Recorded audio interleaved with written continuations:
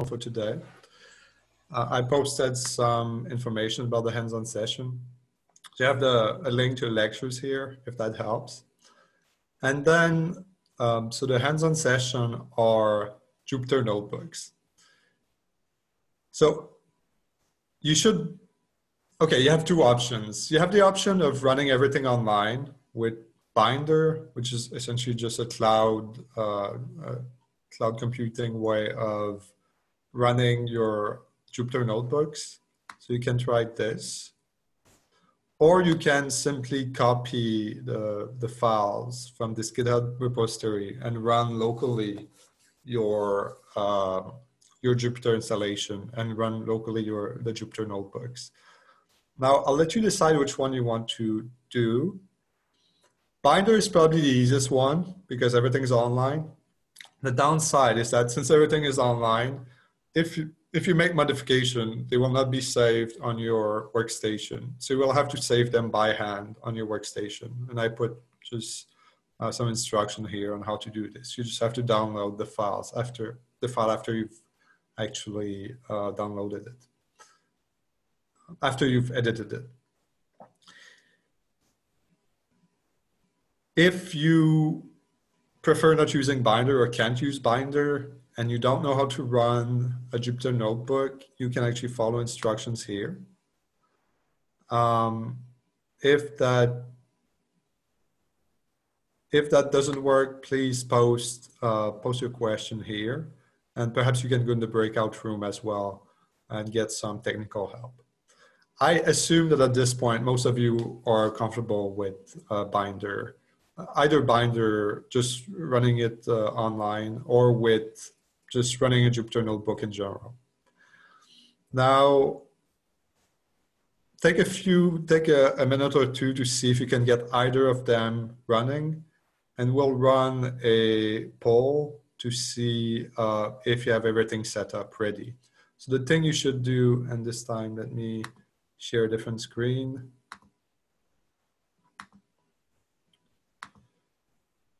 So if you go in the GitHub repository, you also have the link to the Binder. So if you're on Binder, it will take you to this website that will eventually become this. And then you will simply, and then you will simply go to exercise 0, open it, and wait there for a second. Or you can start playing with it if you want. Now, is it possible to just poll people and ask if they've managed to get either Binder to work, or if not, just say yes if you're somehow open exercise 0, the notebook, and it looks like you can run something from it. And just say no if you're having problems. Or if you need more time. Yes, or if you need more time. Yes, and again, the alternative is you just copy the code on your local workstation, and then just open your favorite, Jupyter notebook, and then you just open exercise 0, and it should run locally. It doesn't require a lot of. I'm using relatively standard libraries, so it should run, I think, out of the box for most people. So let's see, how is the polling looking? 26 yeses and 4 nos. All right. Which is most people have not answered yet. We have 111 people online, and typically about half of them actually respond to the polls. Okay.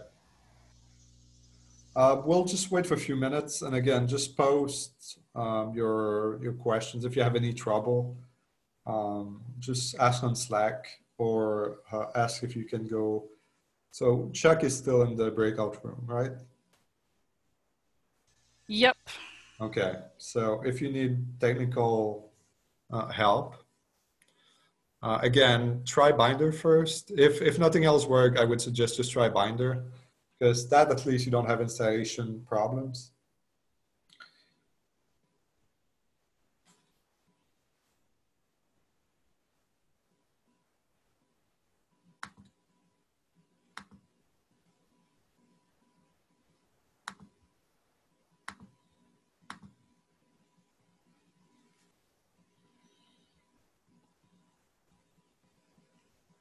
We're at 50 yeses and 1 no, and the yeses are slowly ticking up. So Okay. maybe if you're that 1 no, if you can ask a question on the Slack so we can try to figure out what the issue is and where to direct you. Yeah, don't hesitate. There are plenty of people to help, and most likely it's not a very significant issue, and you can get the help very quickly. So I'll wait another few seconds and then we'll move on. So again, just make sure that you open exercise 0. And presumably at this point, you know how to use Jupyter Notebook. So just Shift Enter to load libraries. So the example, so let me say a few words about the examples today. So all the examples I'll show are relatively simple. So I made the editorial decision to use a very simple emulator for all these exercises. The benefit is that this should run anywhere, very few libraries. The code is relatively simple. And so, in 100 line of code, you can have a simple Bayesian analysis, Bayesian parameter estimation. And in theory, you can also, we've done Bayesian parameter estimation with linear interpolator as well. So the emulator that I use is just a linear interpolation, which means that I'm cheating somewhat because an emulator should be a probability distribution, but I'm essentially assuming that we don't have statistical uncertainty. So we don't need to worry about the emulator overfitting essentially the model. Here we're doing closure tests for all the exercises. So the emulator will always be a good representation of the model. We could really just have used the model itself for all the Bayesian analysis I'm showing. But I just used the linear interpolation just to show that in general, for most practical application, you will need to load the calculation from outside, from some other source, and then perform your Bayesian parameter estimation. And in this case, you will need some form of emulation. For simplest possible applications, or if you just want to, start learning slowly about Bayesian parameter estimation, the linear interpolator will do fine. If you want to start more systematic comparison with data, you'll need to use most likely a Bayesian parameter emulator, which I'll give, which Derek Everett has a very nice example, and I'll give it as assignment for today if people want to look into it. And Weiyao tomorrow will be showing also an example using a Bayesian parameter Bayesian parameter emulator. So let me proceed. I assume, so how's the poll now? 56 yeses and 0 nos. Very good. All right. So we have some observable that depend on the parameter. You could put anything here. This is a simple model. It's just a quadratic. So here you have your model that depends on the parameter. Here you have essentially your prior, which is the range of parameter you're interested in. So you just run this. Now, again, I'll be doing closure tests here, which means that I'm not comparing with experimental data. I'm just assuming that my data I can obtain directly from the model. And the benefit, again, of doing this, as I discussed, is that you know what result you should obtain for your Bayesian parameter estimation. You choose some value, some truth for your parameter, and you define your data as just the mean of your data. It's just your model evaluated this truth. Now, you also want to define some uncertainty because your data will always come with uncertainty. So typically in a closure test, you will pick an uncertainty that is of the order of what you would expect from actual measurement. So if it's V2 or mean PT, V2, you might take a few % uncertainty or mean PT as well. If it's RAA or maybe some observable that has higher statistical uncertainty, you may want 10% uncertainty. So you can pick your favorite value here. So I suggest for now, just leave the default value and just run till the end.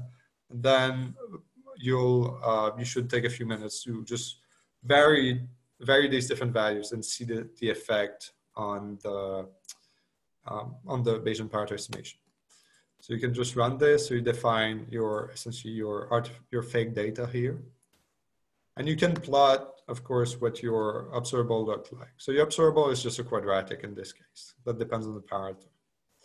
And if you want, you can comment out a line that will just show where is the true value that you picked. So that's the value that we picked. So that's what we should recover from our Bayesian parameter estimation. And you can also plot, if you comment out these lines here, you can also show essentially what is the value of the observable that you're using as data. And it's here. So you have this band that you're using as data. Now here is where I essentially define my emulator. So again, I'm not using directly my model for the Bayesian parameter estimation. I'm using an emulator. But I'm using a very simple emulator that's just an interpolation, a 1D interpolation. So if you were to perform this against, you know, a real model output, you would replace this by, instead of actually just you know, getting calculation and making an interpolator from your calculation, you would just load some data, some calculation from disk. So here we don't need to do it because we have a very simple model. So we define some emulator here, very simple emulator. Here you have your, I assume that I have a unit prior here. And this is the definition of the likelihood. This is the posterior, which is the prior times the likelihood. At least this is proportional to posterior actually. And you need to define this. And then the last step is you want to plot what your posterior is for a range of different values of your parameter. And you obtain something like this. So the true value was this one that you picked. And of course your posterior here is around the true value. This is very simple, very straightforward. Now, if you want, you can take a few minutes to actually vary some parameter. So you can change the function here. You can change the range of parameter you're interested in. You can change the truth. So if you change the truth here, let's say 5.6, and you rerun the whole thing.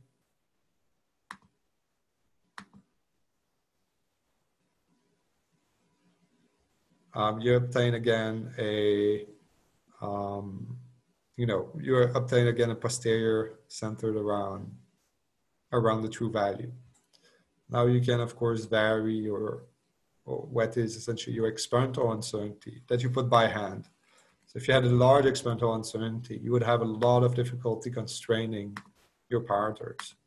So it's, I have 50% relative uncertainty, then your posterior becomes very broad, right?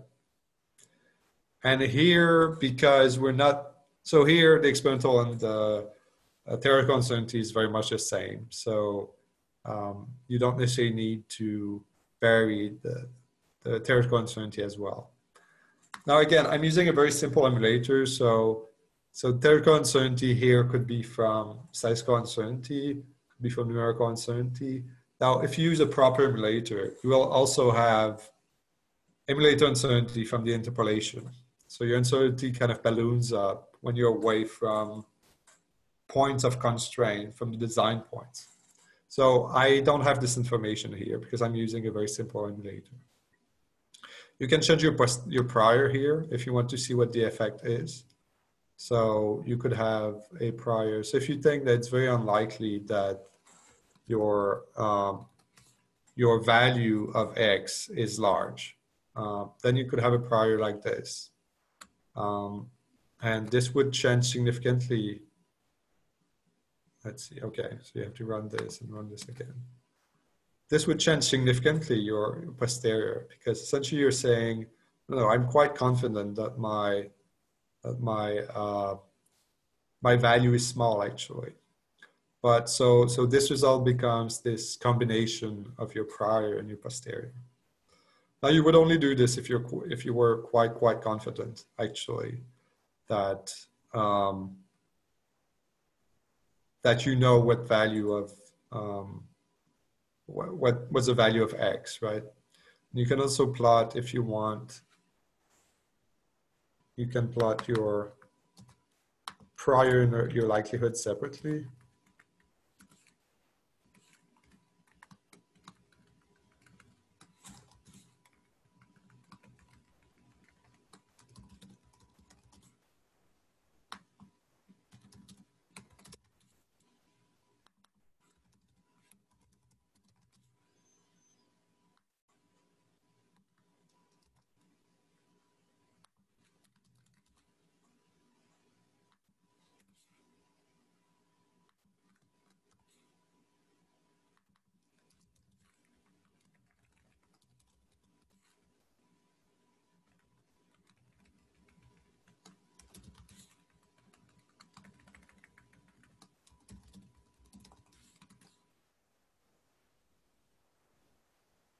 Okay, so the legend is not working, but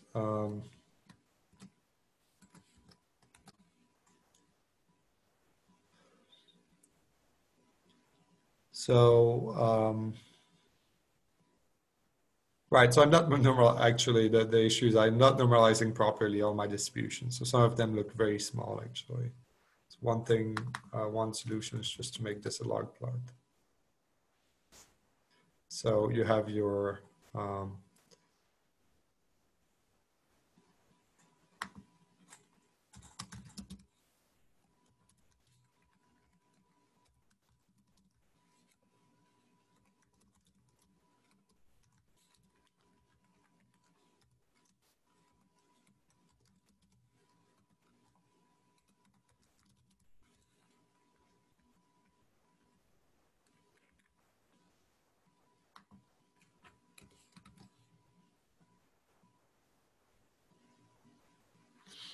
okay, I don't know why the label is not showing up, but this is the posterior, this is the likelihood, and this is the prior. So if you have just a flat prior, then you don't need to worry about this.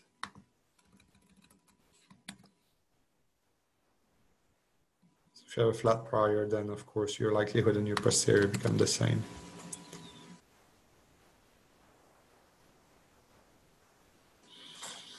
All right, so can I just poll to see if everybody managed to run this exercise, if there's any question, and if people managed to play with it and make sense of it?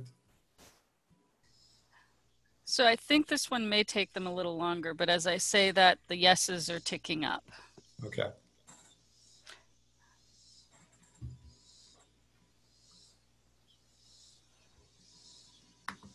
Can you be a little, you said play with it, but you would like them to run the example and make a couple simple changes. At the very least, start with running the example.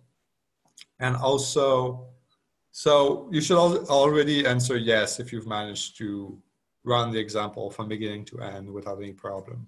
And if you've managed to, if you understand what's happening. Now, as I said, you can change this function. You can change the prior. You can change the relative uncertainty. If you haven't had the chance to do any of these and you like to, just answer no. And I'll give you a little more time.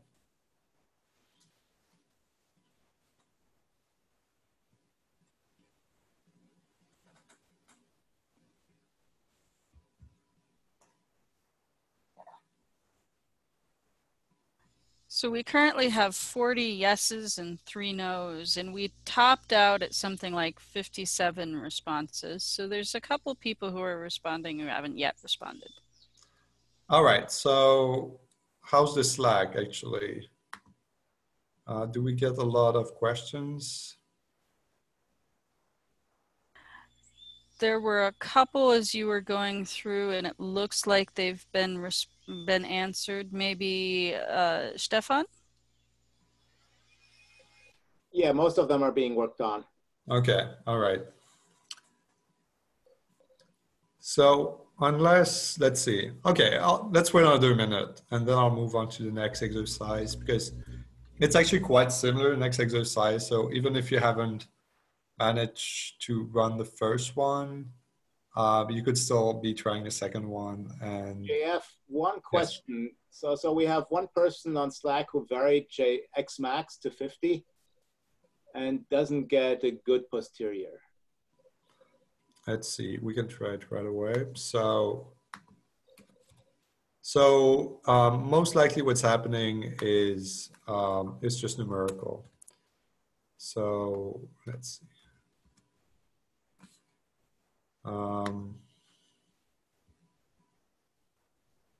Okay, so let me kind of return to, or actually let me run it on Binder. So is this gonna work? Yeah. So if I just put 50 here.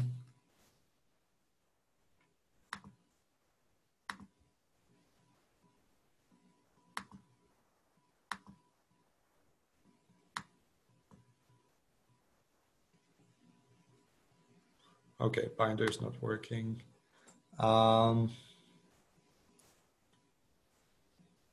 It's just, okay, give me a second. I'll just hide the likelihood. All right.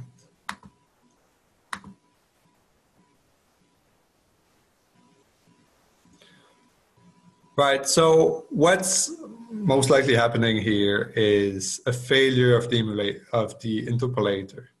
So one of the parameters that I actually didn't say you could, that I actually didn't highlight is, so here I'm using only 10 samples of the parameter space to actually obtain an emulator. So this would be like you only have 10 calculations that you can use to train your emulator.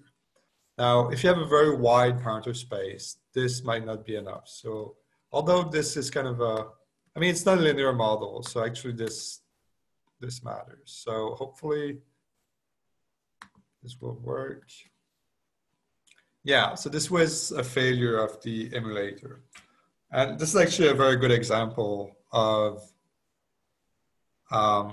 somewhere where a Gaussian process emulator would have performed much better than the simple emulator I'm using here. Because the simple emulator I'm using here is not accounting for interpolation uncertainty, while the Gaussian process emulator would have.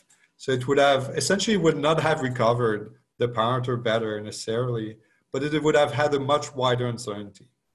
While the emulator here is unreasonably certain that it can describe well the model, but it doesn't balloon up like I showed in the slides. It doesn't balloon up when, let's see, when you're away from the design points. So let me just open this again.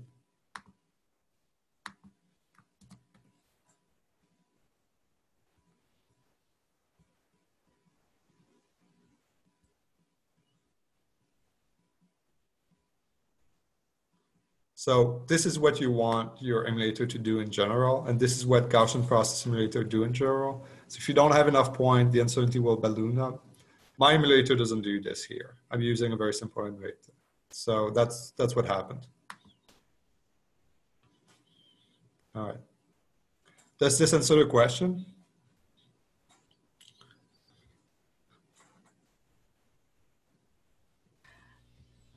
I think so, yes. And we're at 45 yeses and 0 nos. All right, let's move on. So let's open the next exercise, exercise 1, which is again very simple. And you've actually seen example 1 in the slides that I showed. So what you can do is just run them one by one, or right. So again, you have a different observable, which is the main difference here. I just changed the observable here. So you could do the same with the previous, actually the previous slide, the previous exercise notebook. You could just change this value here. And you define, again, some prior range, some truth, because again, this is a closure test. And you can plot what the function looks like. And this time you can see there's trouble on the way, right? Because your observable doesn't map to a single parameter. Now, I won't say this is common in heavy-end collision, actually. It's actually relatively uncommon. But what can happen is that you can have poor constraint on your parameter. So essentially, there's not a big difference between being multi-valued or just having an uncertainty so large that you can't really tell if you're here or if you're here. So for example, let me show what the true value is and what the error band is. So remember that I put the errors here, and I just put by hand.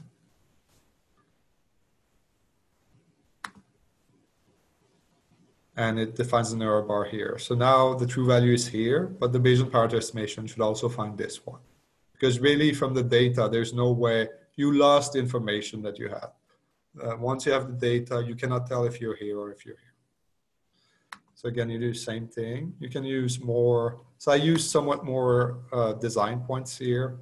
Again, the number of samples that you should use, the number of parameter samples that you should use should depend on how smooth your your model dependence on the parameter is. So here it's less smooth than before, so you presumably need more points. So again, simple interpolator, prior, posterior define, and then you get your posterior. So true value is here, and your posterior is indeed peaked around it, but it cannot tell, it lost information. It cannot tell if this value is not favored by data, because really the observable is the same there. Now, notice that the width is quite different actually. And again, remember the width is different because if I move up again and look at the function, so if you have a weak dependence on your parameter, an uncertainty on your experimental data will translate into a much larger uncertainty on your parameter. While if you have a stronger dependence on your parameter, the uncertainty will translate into something smaller on X, right? Now this means that if you just increase somewhat your uncertainty, so let's say you have 20% uncertainty on your data here, it will become really difficult to constrain anything, because now here you have a weak dependence on your parameter. So you have, so it's very difficult here to constrain the value of X. Even if you use this value and some uncertainty around here, it's just 20%. And if you repeat everything with this,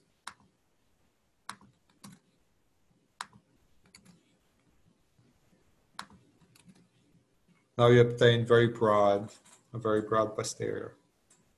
And again, this one's always broader than this one because the model depends more weakly on the parameter in this region of parameter than it does in this region.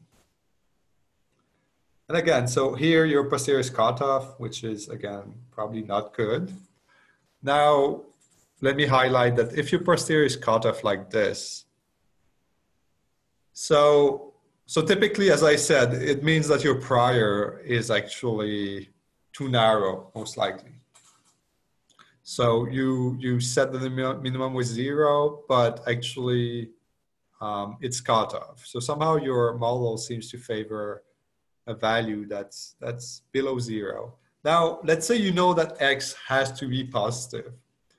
Then the problem is not that you should allow X to be negative, but perhaps you have to reparameterize this on the log plot. So it's possible that here it looks like 0 is favored, but maybe 0.1 is favored, but maybe 0.001 would not be favored. So maybe you would want to reparameterize your parameter here so that it's a log instead of just X. So that's one way that sometime you have to transform your parameter to really have meaningful posterior and meaningful priors. So again, this was a pretty simple example. You can again play with the uncertainty that you have, change the uncertainty. You can change the function here, the value of the truth. And if you use something that's large enough, you don't have a degeneracy anymore. So Jean-Francois, I'm going to read off a comment. I think the pace of the hands-on is a bit too fast. It's hard to follow the shared screen, our notebooks, and pay some attention to what is done in the notebooks and the commentary and the changes at the same time. So maybe you could take a step back for a minute. That's more than fair, yes. So, I mean, okay, let me give people a few minutes to actually look at the notebook, actually, and try to run it. Just click yes once you're... Okay, let's start with just clicking yes if you've managed to run exercise 1 from beginning to end.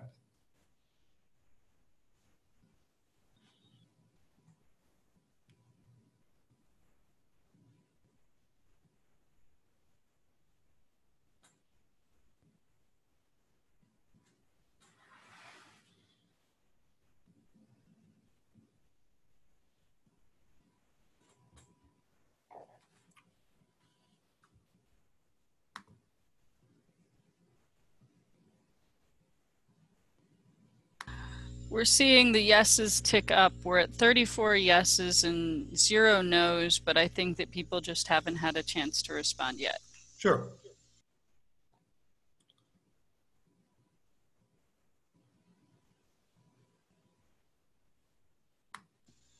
And after people get a little bit of a breather to catch up, I was going to ask Stefan and Uli if there are any questions from the Slack worth highlighting, the Slack or the Zoom.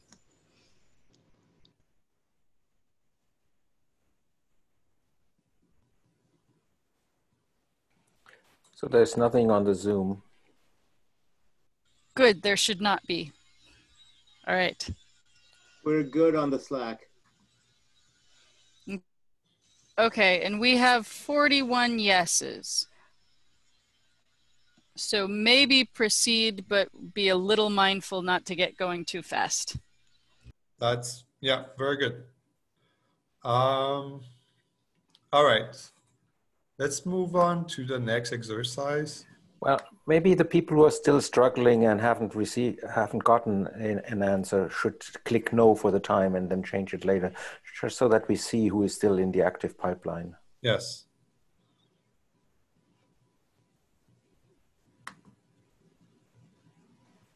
I don't see any no's, so I think you are safe to go slowly ahead.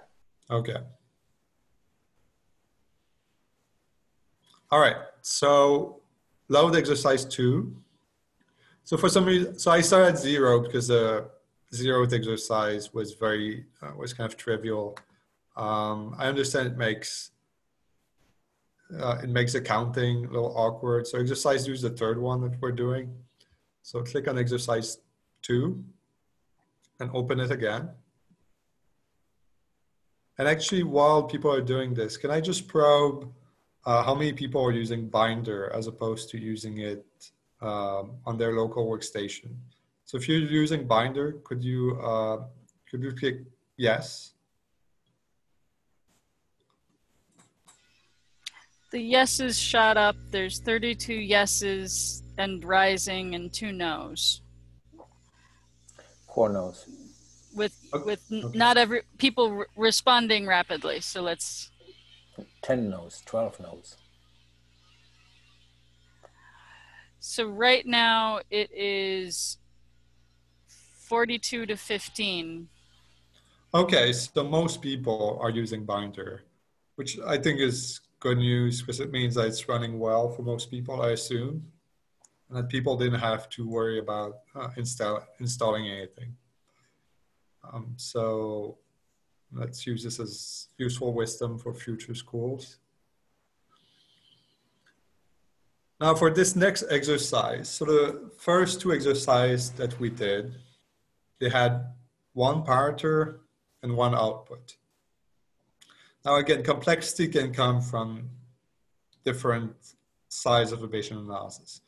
You can have few outputs and many parameters.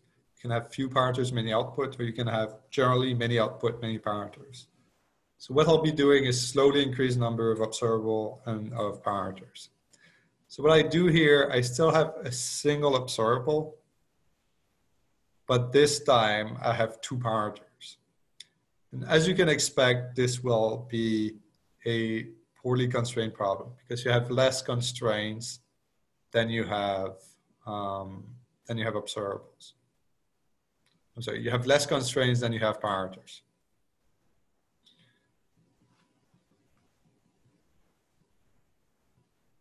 So the observable this time is defined here. Again, it's a simple, so an example later, we'll see an example that's closer to what we use in Hebbian collation. So all the parameters and all the observable will make more sense then. But for now, let's just think of this as general closure tests with generic observable, generic parameters. Now, this is the function, this is the observable, and the parameters are x and y. So this time you need to define a range for both parameters, a prior for both parameters, a prior for x, a prior for y. So run the first one, libraries, run this one.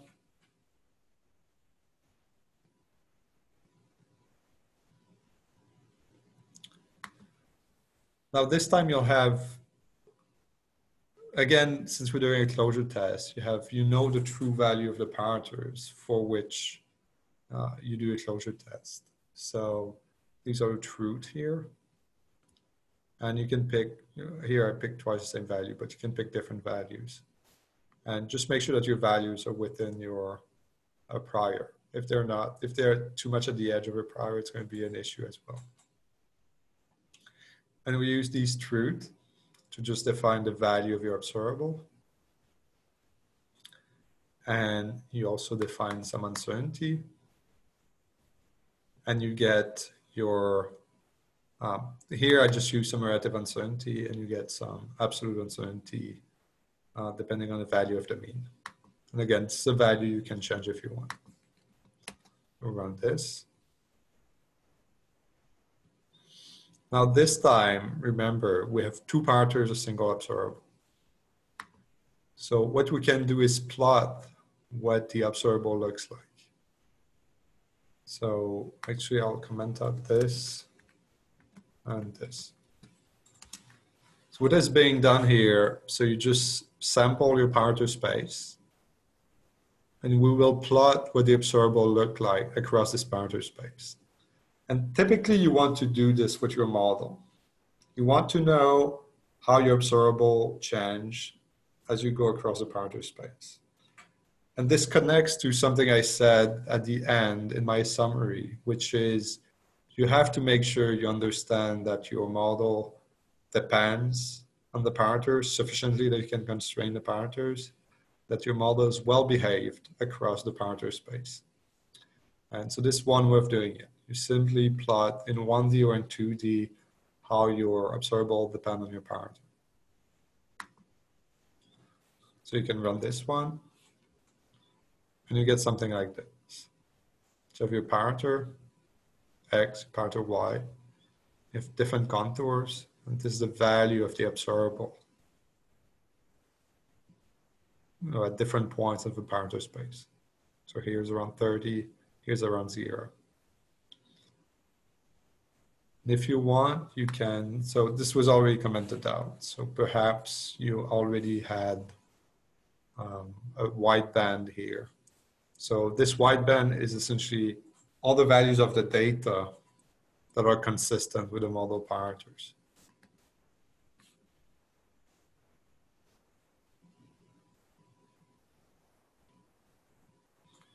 Right.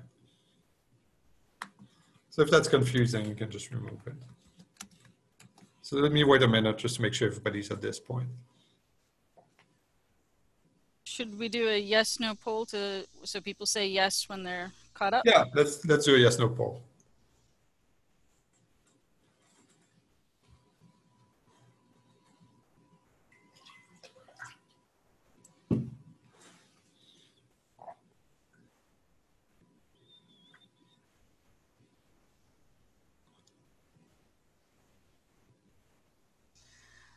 We are at 44 to 1. So for that one, 46 to 1. If you can ask something in the Slack, if you're stuck, that'll help us get you back on track. And we're at 48 to 1. So I'm going to say, for the 1, please seek help on Slack. And then I think we can proceed for everybody else. Yes. So again, this part of the code is to do the equivalent of what you would, is essentially getting your calculation for a set of parameter points. So again, it's the equivalent of getting a calculation at these points, or perhaps more accurately, these points, because you have some uncertainty. Now again, I'm not using a Gaussian process emulator, I'm using a linear interpolator. So it looks somewhat closer to this than to this, because I don't have interpolation uncertainty.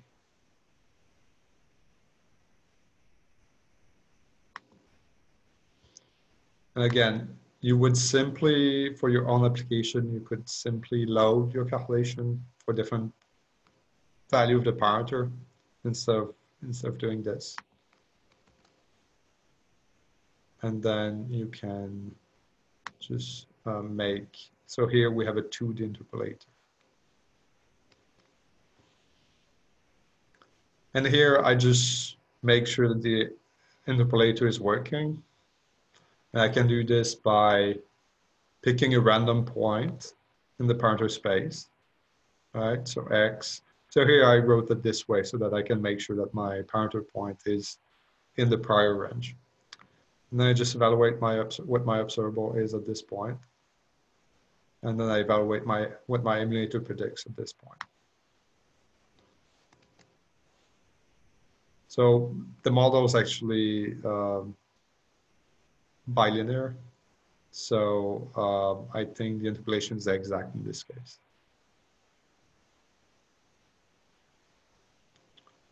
All right. Now this time, what changes that your prior, of course, now depends on 2 parameters. And here I'm still using a trivial uniform prior that is cut off by the parameter range. But this is where, for example, you could have correlated priors or anything. You can have an arbitrarily complicated prior here.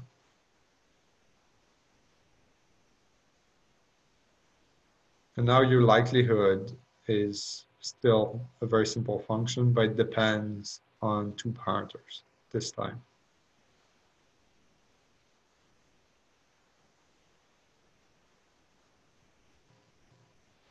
And your posterior is simply your prior times the likelihood. But again, they both depend on the parameters.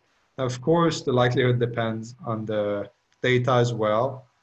It's just the way I wrote the script, the data is passed. The data is kind of a global variable, so I'm not passing it directly.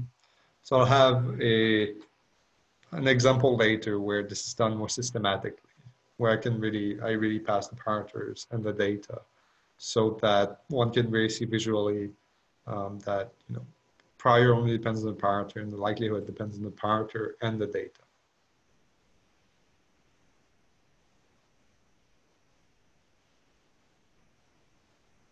So let me stop here for a second, just to make sure everybody followed up to this point. JF, what does it Yes. mean to vectorize the emulators? It's just a technicality actually to, in Python essentially, sometimes you want to apply a function on a vector. So you want to apply a function on every element of a vector. It's very efficient to do this. And some functions do it naturally, but others will only take scalars as input. So if you vectorize, actually, you essentially just make your emulator, it allows your emulator to actually take vectors as input instead of scalar. So here, X and Y are, okay, they're actually scalars. Let's see, why do I need to do this?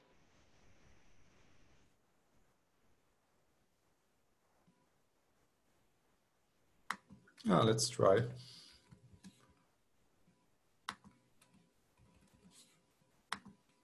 Oh no, they're actually not. I actually pass. So if you look here, I actually pass arrays for x and y. So I'm trying to calculate posterior on every single on vectors essentially. So instead of looping over all the elements, I just pass vectors, and that's why essentially it's a very efficient way of evaluating the likelihood. So perhaps we can have people click the yes if they're caught up at this point and know if they're struggling or need more time.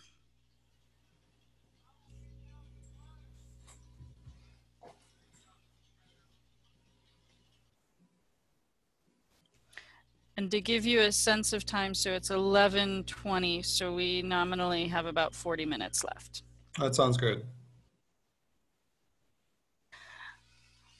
We are so far at 33 yeses.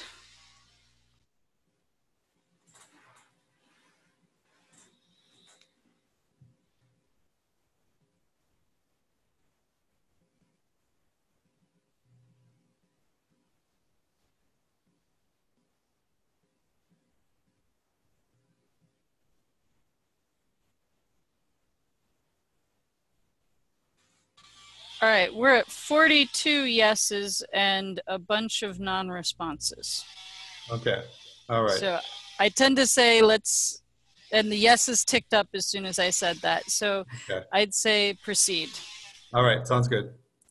So then we still want to simply plot for posterior. So this time it's going to be just like if you look here, it's going to be a 2D distribution, right? Because you have two parameters and you're plotting your posterior as a function of these two parameters. So you just need to run this here.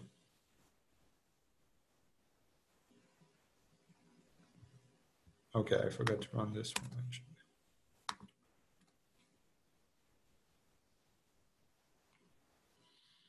Did I mess up the, oh, I think I forgot to run a few ones. Let's see.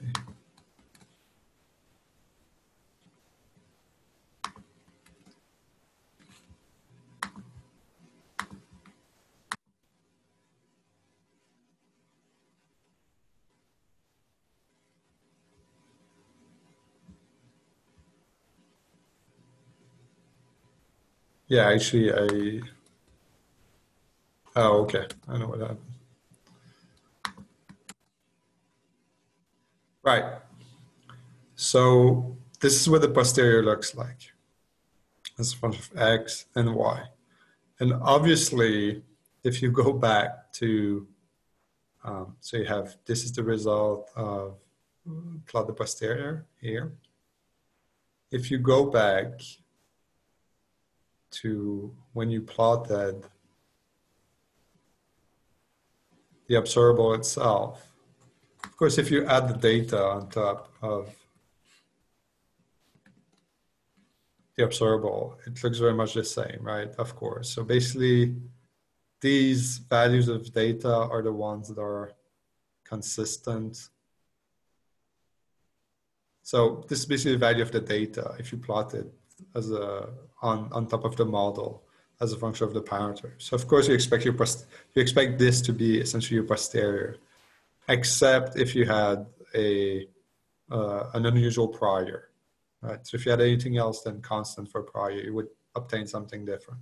Because we're using a trivial prior, posterior is essentially this.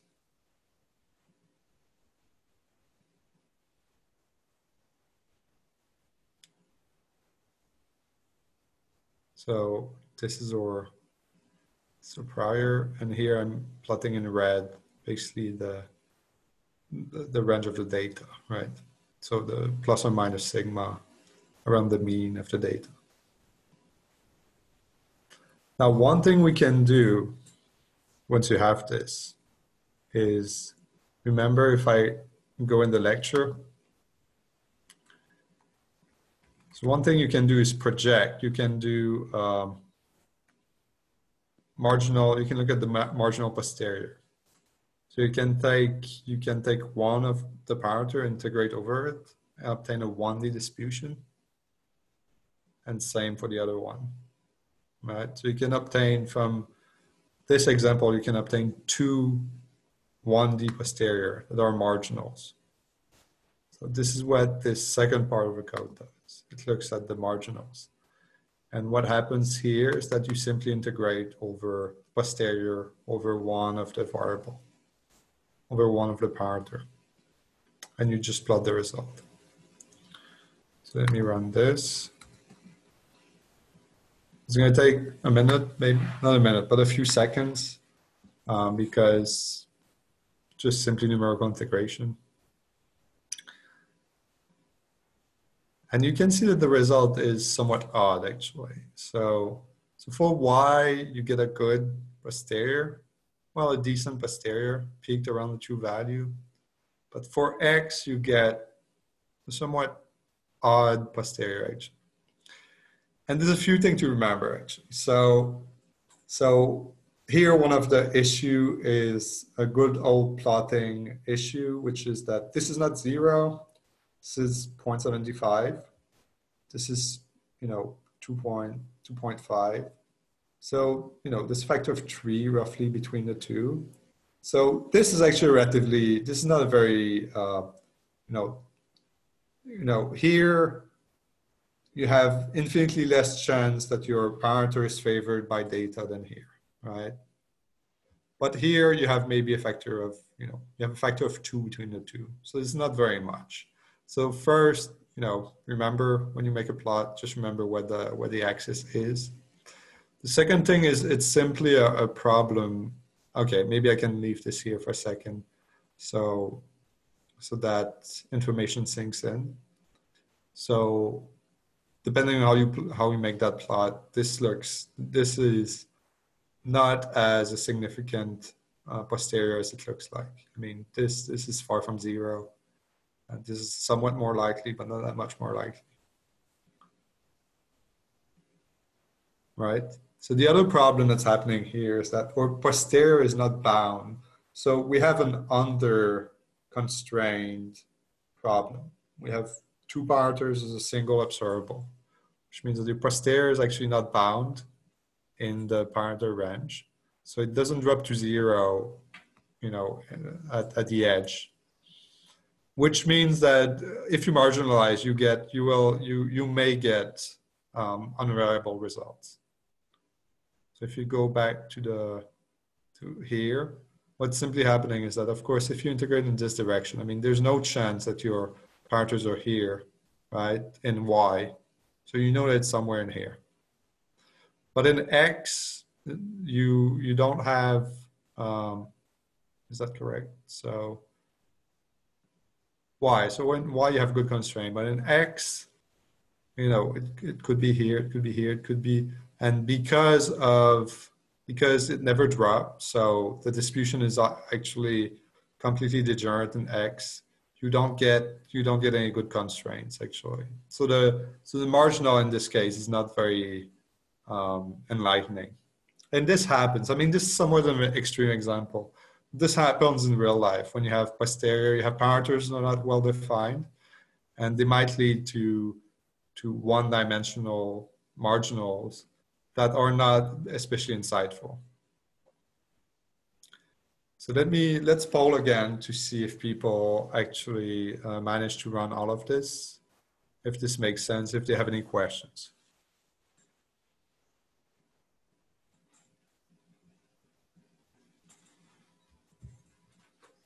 All right, the yeses are ticking up. All right.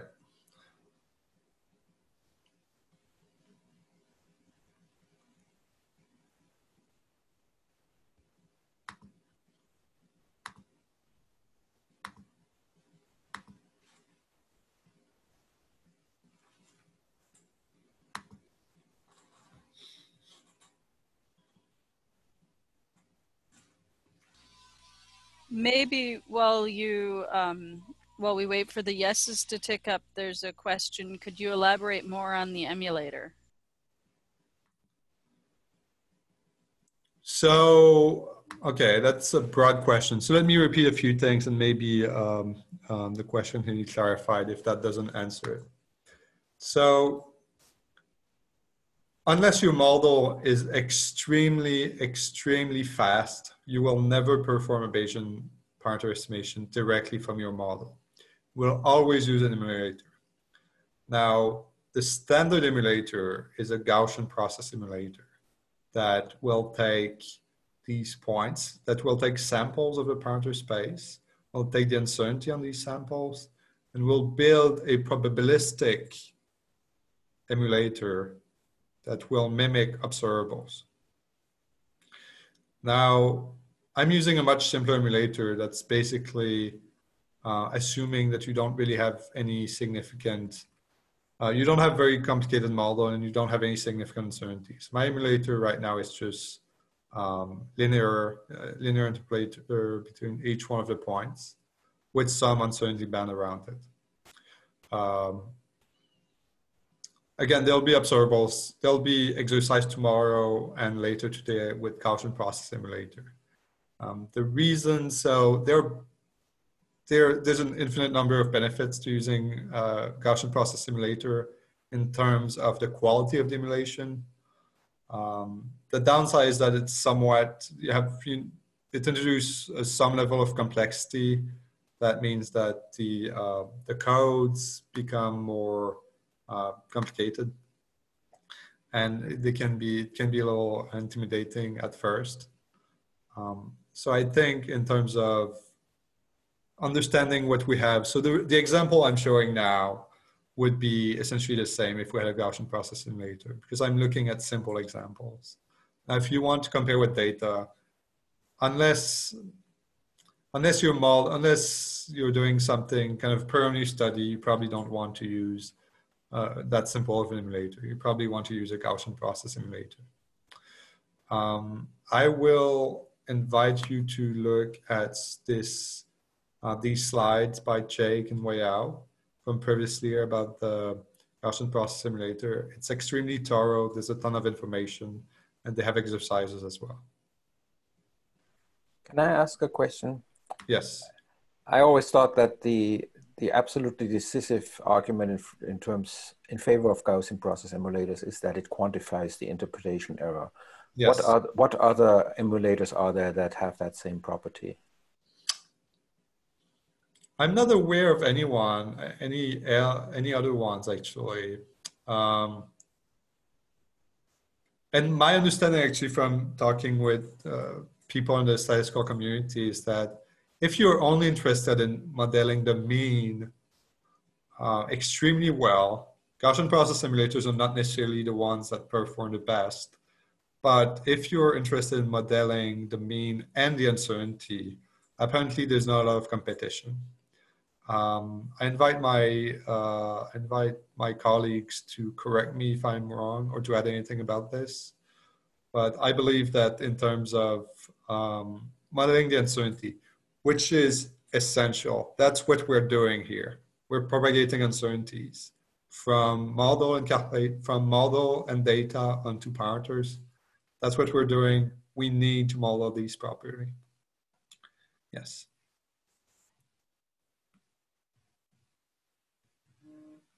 So we had an ongoing poll and we're at 44 yeses and no nos.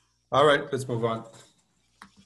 All right, so this is the last warm up before I think the nice final exercise. This time we have two observable, two parameters. So you can introduce most of the model complexity, most of the complexity of Bayesian parameter estimation here. So the two observables are given here. Again, they're functions that I chose with some range. You again run, this time you'll have two data sets, two sets of uncertainties, and you can vary the uncertainties independently. You have some values for true parameters. So against This is a closure test.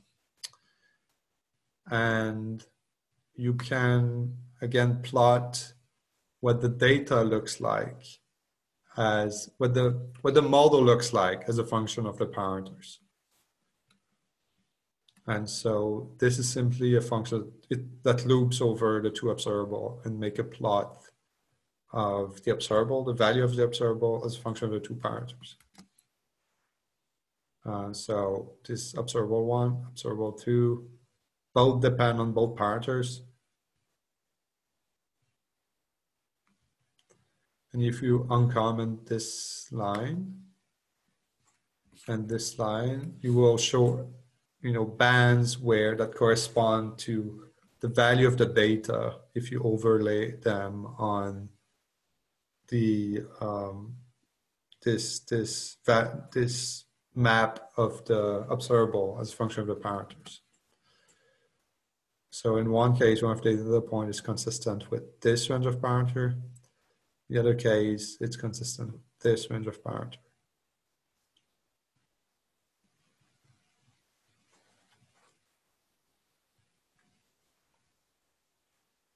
So let me pause for a second here. Let's poll actually, just make sure everybody moved on to exercise 3 and made it up to this point.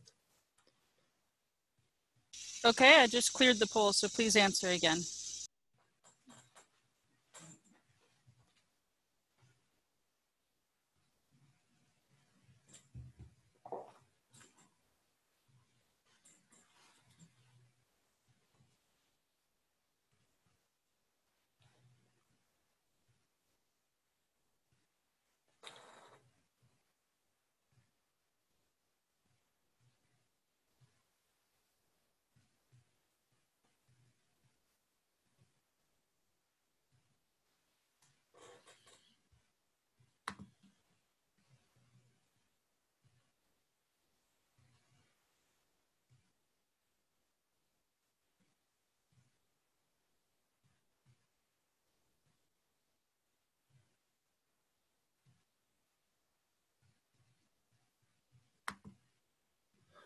How is the poll looking? 44-1. So most people are caught up. I don't see others. There are some questions, but they look like they're not on the exercises per se. Let me ask Stefan to give an evaluation if there's a question worth asking. There is only one unanswered question on Slack, and I think the TAs will be able to get that. Okay. Okay, so then please proceed. All right. So again, in this case, if you had calculation, you would be loading a set of calculation that sample both parameters, and you would be training an emulator on this calculation. So that's what I'm doing here. And again, you can check that your emulator is working well by just comparing the value of the emulator with the value of the observable at some test point here. And you can pick whatever test point you want. And in general, the emulator should do relatively well.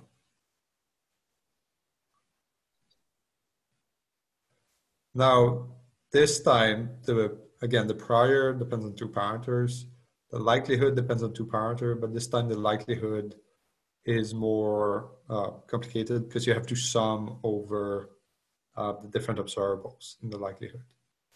So you have this sum over the observables, and you get your value of your model from the emulator, the uncertainty of your model from the emulator, the data, the uncertainty on the data, and then you compute your likelihood. And then you posterior simply the prior times the likelihood.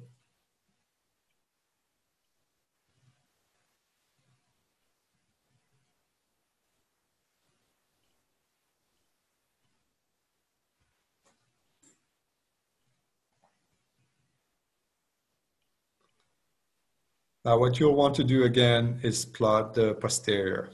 And the posterior will still be, you still have two parameters. So it doesn't matter how many observable you have. It's a 2D, your posterior is 2D. It's given by the dimensionality of the parameter space. So this time you'll be plotting your posterior, again, as a function of X and Y. And you'll be comparing with the true value. So you can run this. And you get this. So you have a posterior here. And the true value is this red point. And you have some band because you have some uncertainty that you specified earlier on your data.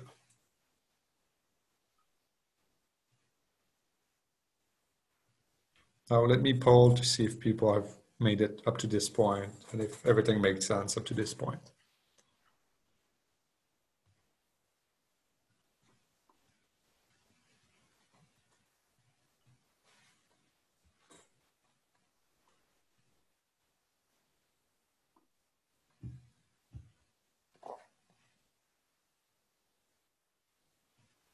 We are at 27 yeses, 0 nos, and not responded wins by a large margin. Okay, I'll wait a tiny bit. People are probably just running and trying different things.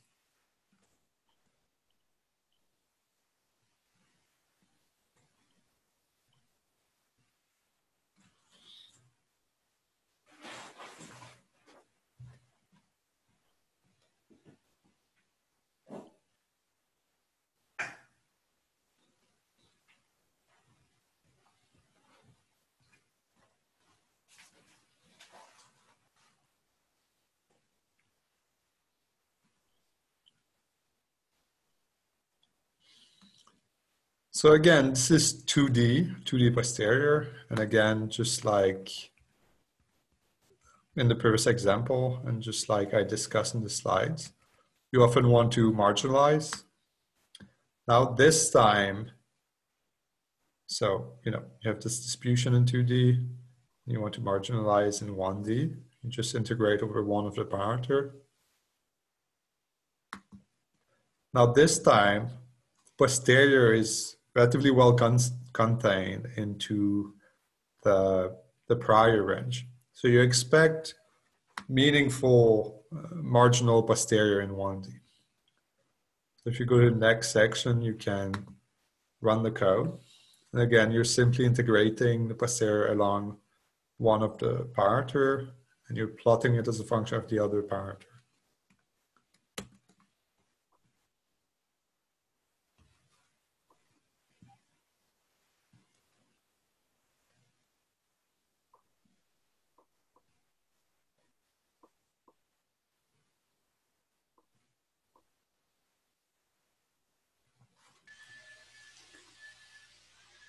So we're at 41 yeses and 0 nos. I think Okay. we can proceed.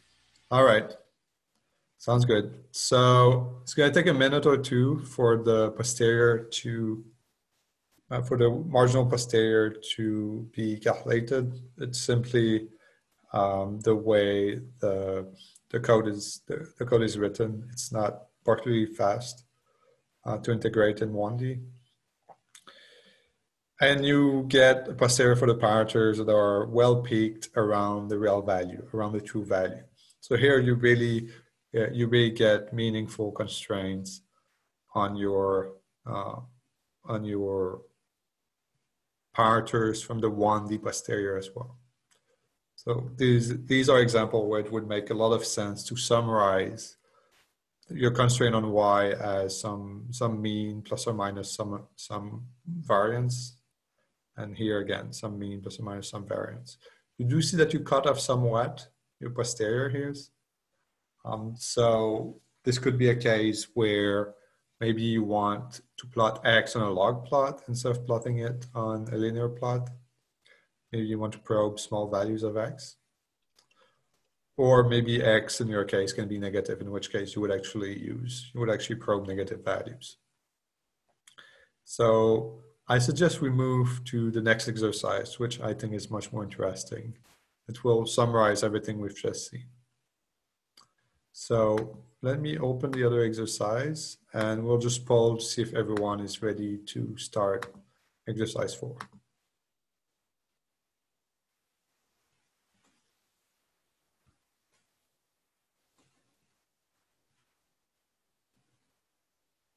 Sorry, did you say you wanted to do a poll or? Yeah, let's do a poll. Just Okay. one last one to see if everybody's ready to go to exercise 4.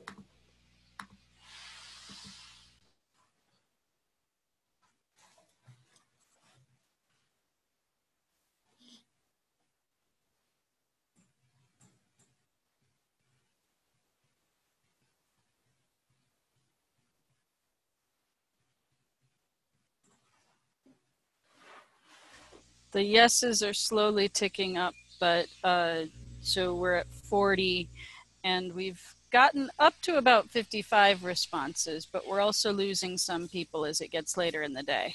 Okay.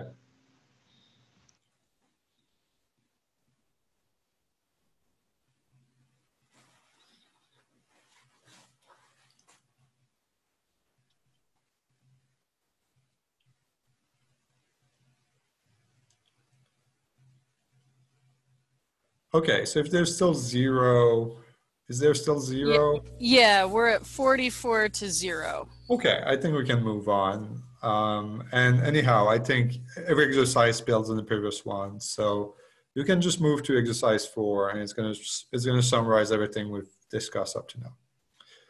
So exercise 4 is essentially the same as the previous one, but with something that is much closer to maybe a language that you're used to.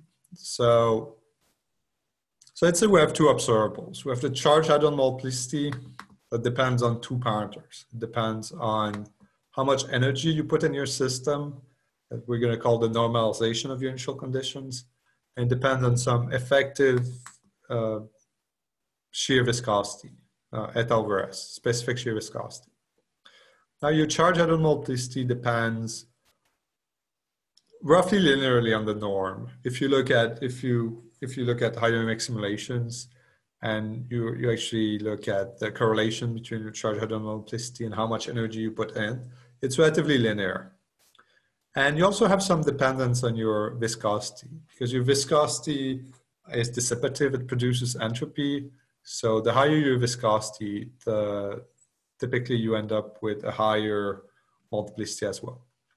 So this is actually a realistic dependence. This is a realistic model dependence of your charge hadron multiplicity, the normalization of your initial condition, and then your shear viscosity. Now suppose you have a second observable. You have the charge hadron V2 that this time depends mostly on the viscosity, actually, mostly on your shear viscosity. So the larger your viscosity, the smaller your charge hadron V2. So we're assuming here we have a single centrality for simplicity. So you look, for example, at this charge hadron multiplicity and just charge hadron V2 and 0.5% centrality at the LHC.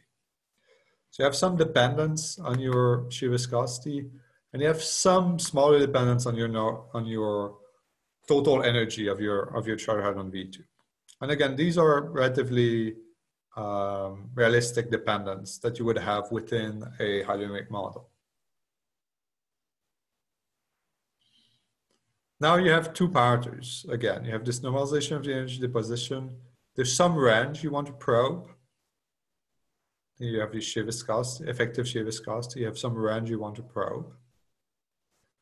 And since again we're doing a closure test, there's some true value that you want to study. So you'll do your closure test around this true value.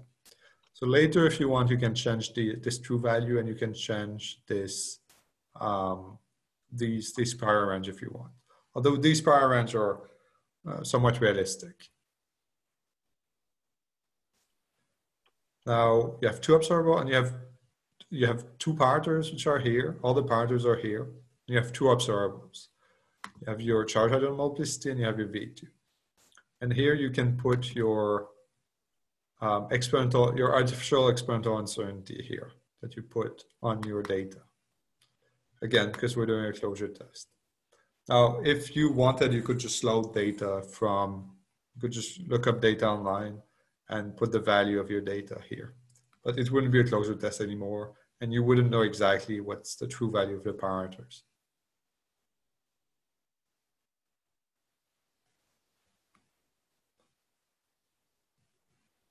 Now, okay, now the way this notebook was written is somewhat different from the rest. So all the input parameters are here, and almost all the rest is just Python code to you know, go through the motion of getting the data from getting the data from for the closure test. So essentially, you just evaluate your model at these true points. So maybe we can just run this one, this first one here. Shouldn't be any problem. Then here, you don't need to understand the code. If you want, you can just comment out this print statement. So this data dictionary will just contain essentially your data. So for the multiplicity, you have a mean and you have an uncertainty. For the V2, you have a mean and an uncertainty. And the code just does it, just loops over observable. So it's generalizable to an arbitrary number observable.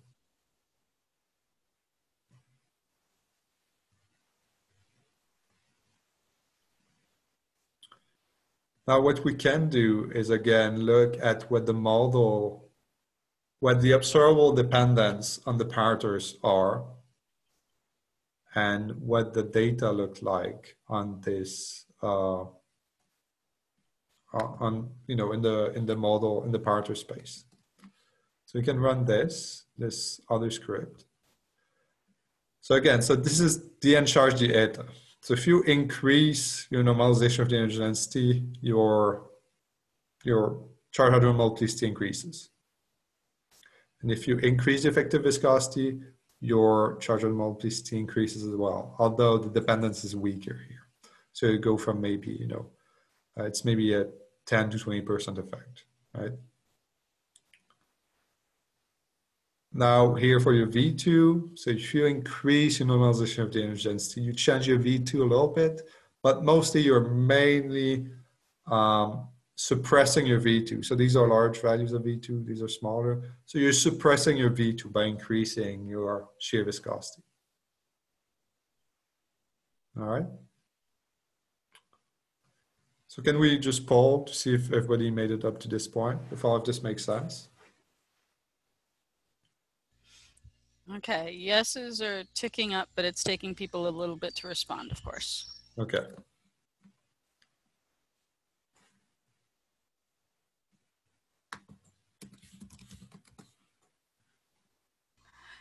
"42 yeses, 0 nos. We've lost about 15 people since the beginning.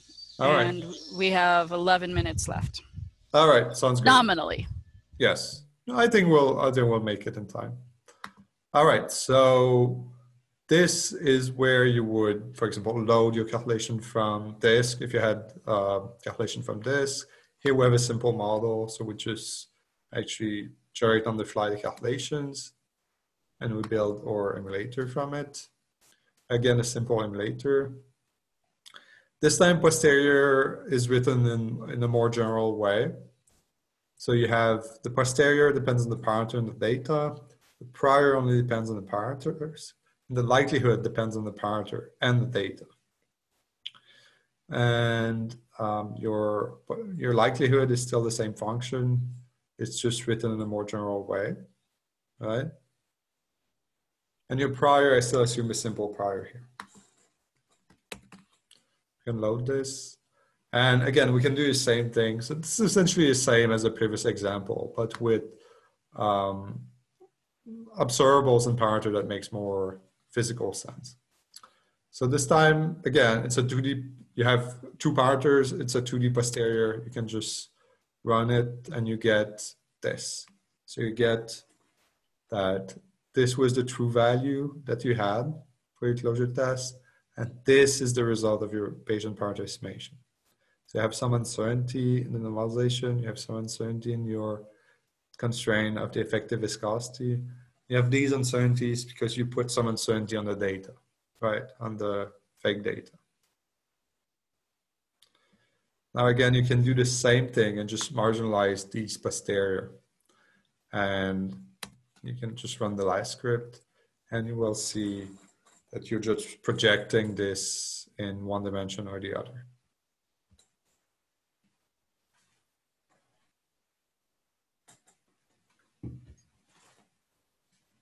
And don't worry about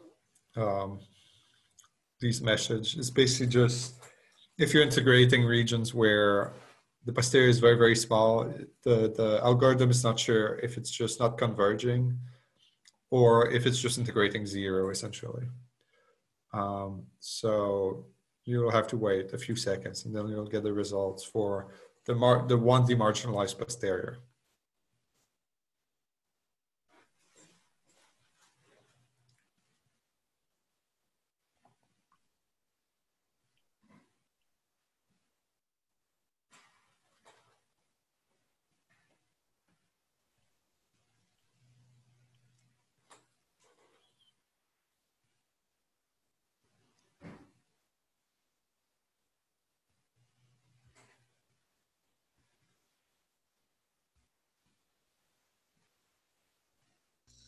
Is this a good place for a poll again, for them to click yes? Yeah, let's poll. We're waiting anyway. It's taking longer than I remembered.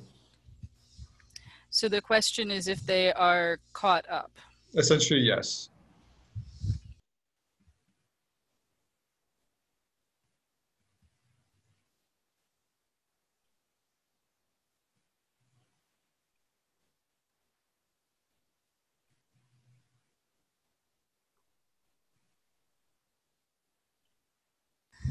The yeses are ticking. There is one no and 31 yeses. Okay. All right. So for those who are done, I invite you to so go back to the beginning of the file. And you probably don't want to change anything here. But what you may want to do is you can change the truth, for example, or you may want to change your uncertainty. And you want to see how this affects the final posterior. So here, there was only 5% uncertainty on the data, which is not big. And you can even put so here I have some uncertainty on the emulator, but let's assume you have a very dense design. So you have very small statistical uncertainty on your calculation. So you can just zero out your statistical uncertainty here and see what the result looks like. So you can rerun the whole thing.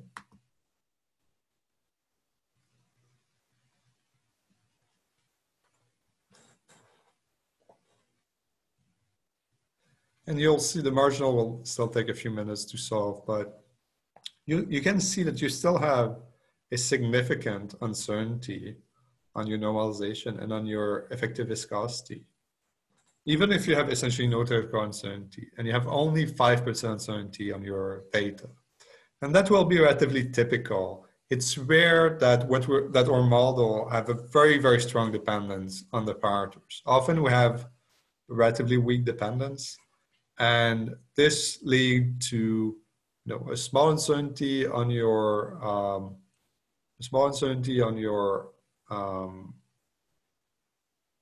data will lead to significant uncertainty on your parameters. And you can see that the uncertainty is not symmetric.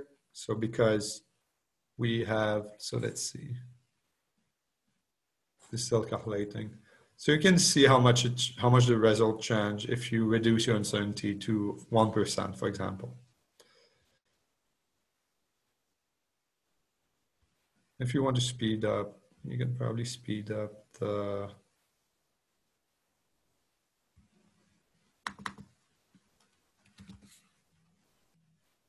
We have 40 yeses and 0 nos. All right. Okay.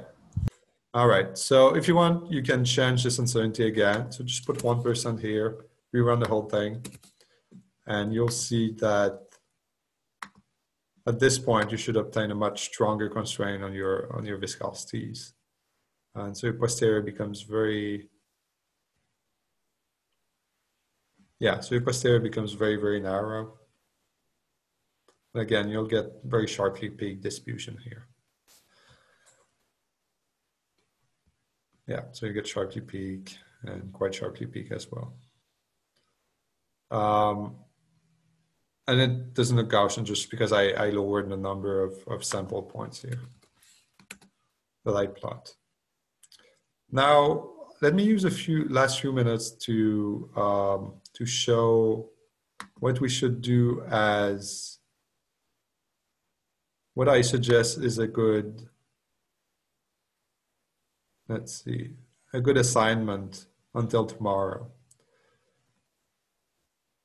So let me just post this in the Slack channel, and I'll share the screen briefly and look at it with you. So Derek Everett has this example that has one parameter, one observable, but this time with a Gaussian process simulator. So you can get, again, a simple example, but gain some intuition about how using a Gaussian process simulator will affect your Bayesian parameter estimation. So again, you can either use the GitHub or the binder version. So let me open the binder version.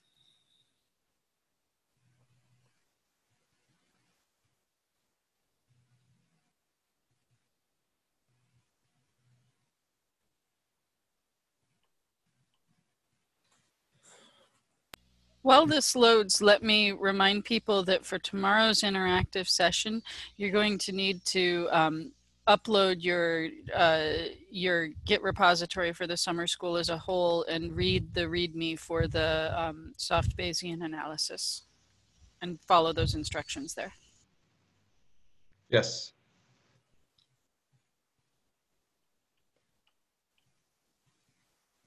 Okay, it's taking a little longer than I remembered. Let's see.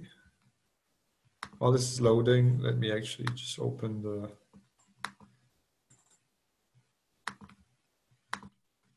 Okay, all right, so this loaded. So again, you should be able to use this one on Binder again. So if you don't want to download it on your computer. So there's a lot of explanation that will just, that should summarize a lot and complement a lot what I discussed about today. And the point of this example is constraining the shear viscosity using the V2 as observable.